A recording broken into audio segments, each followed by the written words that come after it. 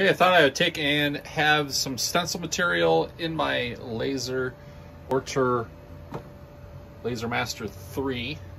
I just have a baking sheet right there, baking rack. And then this is 10 mil plastic.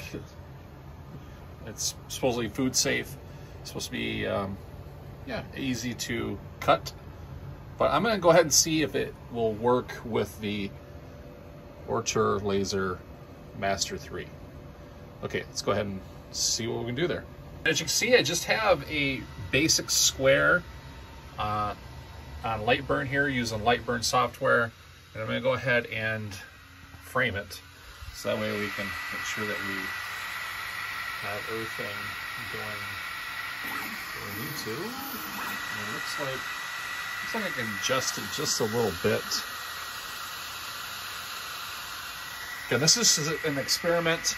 I have the laser focused and we should be all good. So let's go ahead and double check our speed as well as our power. I don't think we need to have our power up to, yeah, we do, but let's go ahead and bring it down to 75, and then the speed, I'm sure we can turn the speed up a little bit. Let's go ahead and just try 150. 150. Alrighty. And see, have the air on. We'll go ahead and turn that on. And I'm gonna go ahead and turn the air on and we'll see what will happen.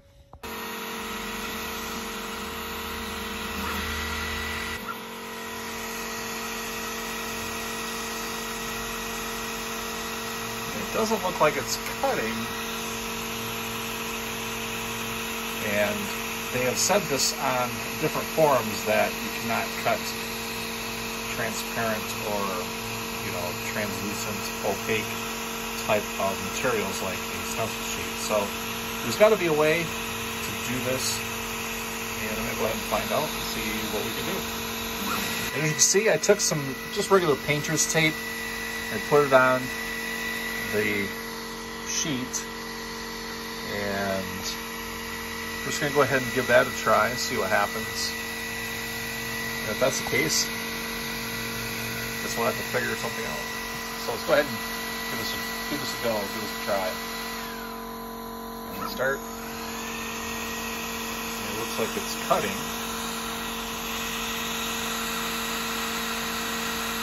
We'll go ahead and see what it's doing. It actually cuts out the material that we need to cut. It does appear that it is.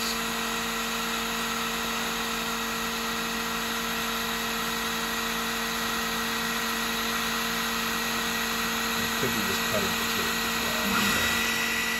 So I'm just going to go ahead and pull this out of here. And it looks like it had cut, but you need to mask it, obviously.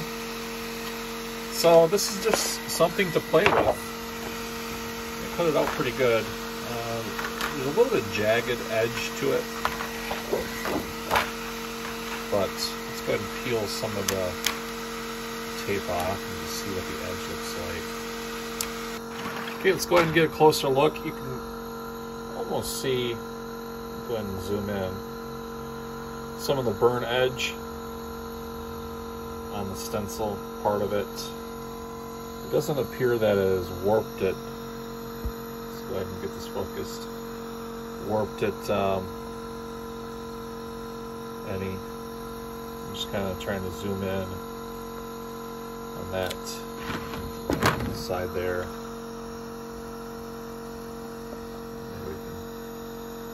Yeah. But like I said, it did burn the edge a little bit. So would I give this a success? You know, a thumbs up? I'm not sure. I'm not sure. So would I call this a success? You know, like a thumbs up? No, not really. I mean, there has to be another way that we could do this. And I'm sure that we could use some like vinyl transfer tape, you know, that would block it, so that way we could have a cut into the, seems like it'd be kind of a lot of work.